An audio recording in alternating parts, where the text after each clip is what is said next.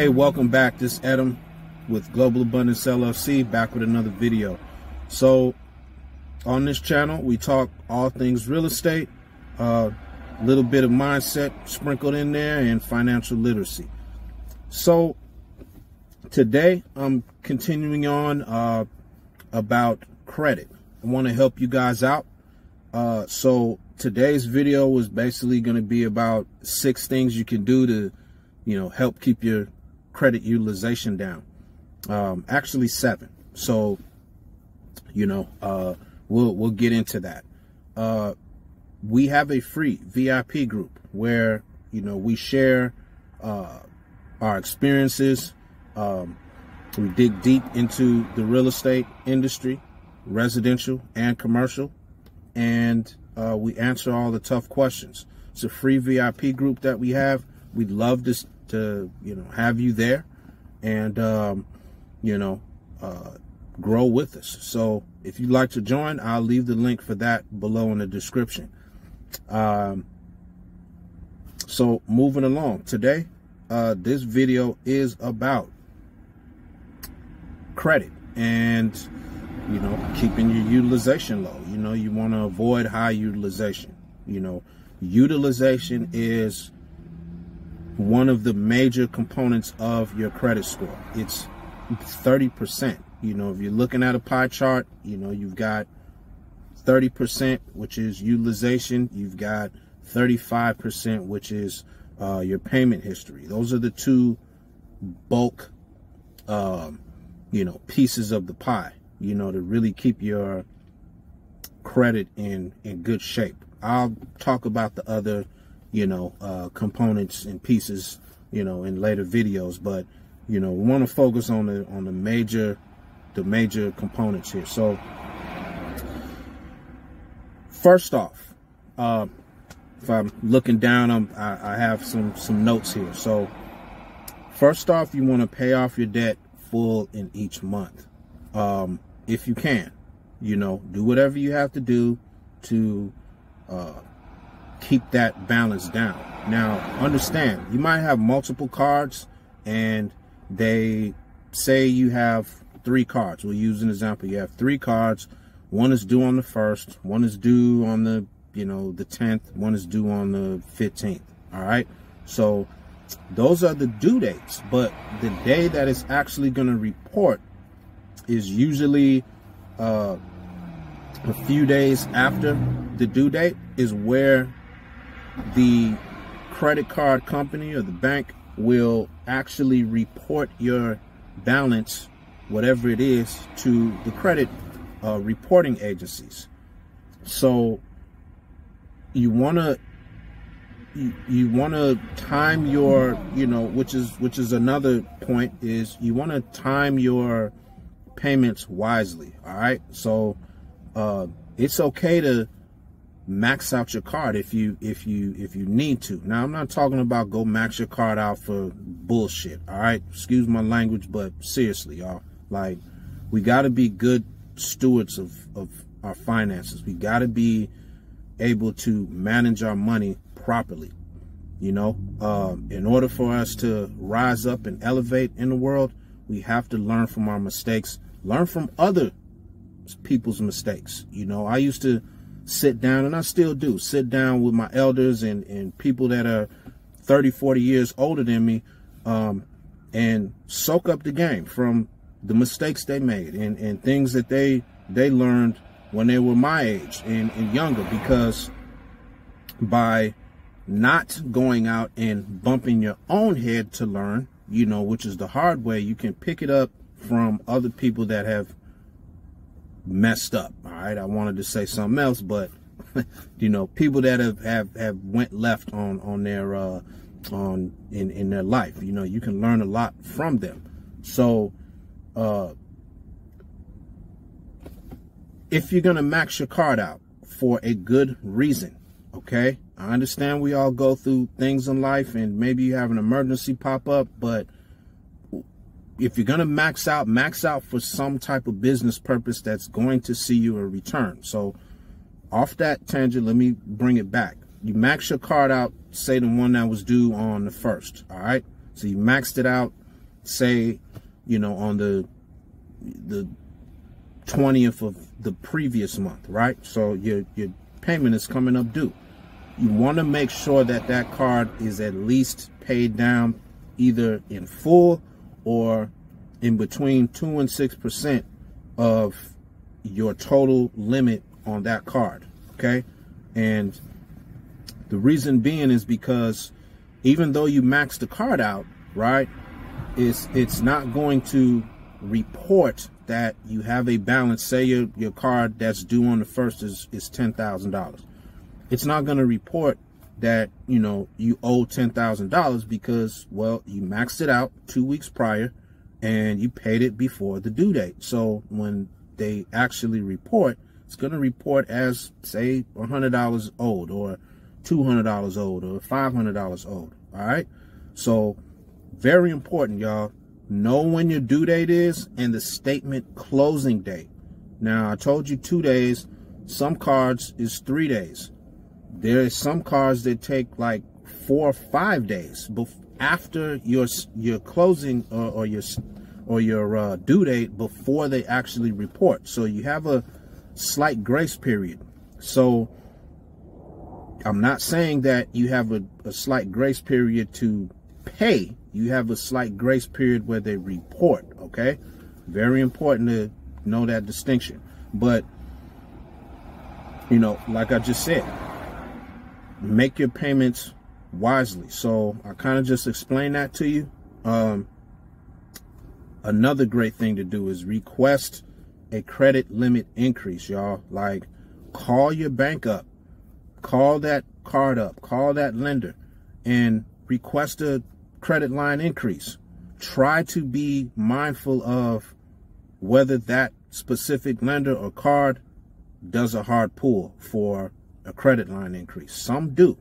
So be very, very mindful of that. You want to really do this with soft pull credit cards where it's a soft pull. Yeah, they're still looking at your credit, but it's not a hard inquiry. You do not want to get a hard inquiry just to see if you can get a credit limit increase. A lot of these cards and a lot of these credit unions and banks, you can do this through their apps, okay? So if whatever card you have, Chase, Navy Federal, go ahead and go online, go on the app and request a credit line increase. You know what I mean? That's going to raise your total balance, which will lower your utilization. So again, let's say you have a card for $10,000, right?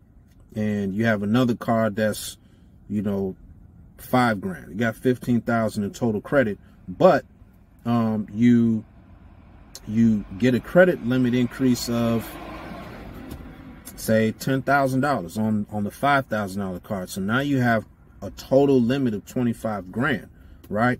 And remember, before you maxed out the card 2 weeks earlier that was due on the 1st, you maxed that out. So that's not good to have it report, but the point I'm making here is instead of having it report that your total balance of $15,000, you owe $10,000, and now it's a balance of $10,000 on a total credit limit of $25,000. It's a lot better, all right? So, you're under 50%, which isn't great, but it's not as bad as being at 90% or 100% utilization. You get me? So keep that in mind. Request credit line increases with your banks and your lenders. Generally could do this every 3 to 6 months, depending on the institution. All right. You want to avoid closing credit cards because credit age is very important in your on your profile. Lenders want to see that you've had a long history of paying your bills on time, right? You don't want to, just have a credit card you got 2 months ago and now you're aiming for the stars because you're like, well, I got a card and, now I'm going for more funding 2 months later. And the banks are looking and saying, well, you only have this one card you got 2 months ago. Like, How do we know for real, like, you're responsible? How do we know for real that you're disciplined and we can trust you by handing you this unsecured debt that's backed by absolutely nothing and expecting that you're going to pay us back in a timely fashion, and give us our money? You know what I mean? They don't know that. So don't close credit cards just because you're not using it. Even if you got to use $5-10 here and there, you know, on that card just to keep it active, because there are cards that if you do not use it over a certain amount of time, yeah, they will shut you the F down. All right. So you don't want your card just shut down for inactivity. So go ahead and, you know, buy that cup of coffee, or you know, get a couple gallons of gas with the card every now and then and pay it off immediately, just to keep the thing active, right? So don't close your credit cards. Spread your purchases across cards. All right. So if you have a big purchase, maybe swipe $2,000 on one card, $3,000 on another card, you know, and $5,000 on another card, right? So you're spreading it across, and all those cards are going to have different due dates. So it'll give you a slight bit of leeway in how you need to figure out your game plan to pay it back. All right. You want to also think about paying more than once a month. So, okay, you got your card due on the 1st, you owe $1,000 on it, and you know, it's 2 weeks out. Go ahead and, you know, make a payment that week.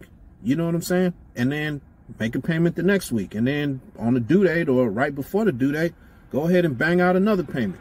You understand? So that will, one, keep the interest down, because you're constantly making payments. And most of these cards, if not all of them, have daily interest amounts. So you're beating the interest. You are saving money, and you're knocking down that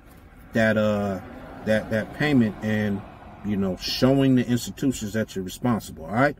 And like I said in another video, you also want to set up alerts, whether that's alert for your payment dates, or balance alerts. All right. So say you have a lot of automatic subscriptions or payments and things of that nature, right?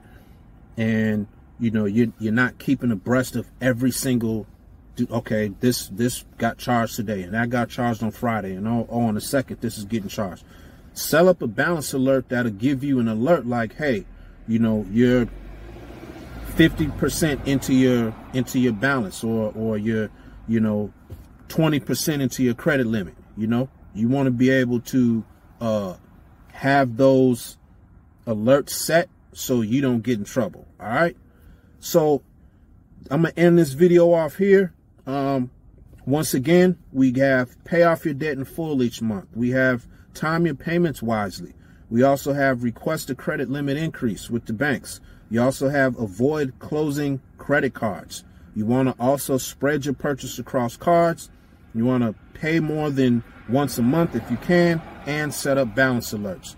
So hopefully you found this video helpful. Guys, I want you to really get into a mindset of financial literacy. That's why I'm kind of going off into this, even though the channel is about real estate. This matters as well, because, you know, a lot of times you're going to be getting funding, whether that's through a traditional lender or a private banker, or even family and friends. Hell, do your family and friends trust you enough to hand you $20,000 so you can get that building? Do they?